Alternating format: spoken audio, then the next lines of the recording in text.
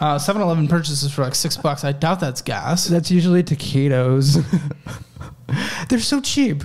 They're so cheap you don't have money. Well, you have to eat something.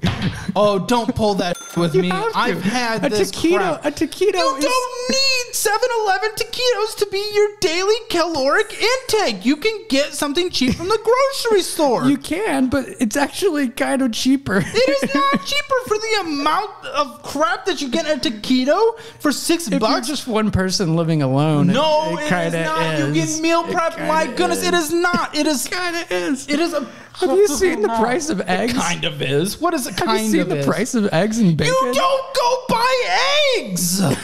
You don't buy eggs. You get something cheaper. Oh yeah. You could be getting ramen for like 30 cents. Yeah, I'm 41 years old. I'm not eating ramen. You're 41 years old. Your parents are paying for rent. You can have and ramen. They're happy for me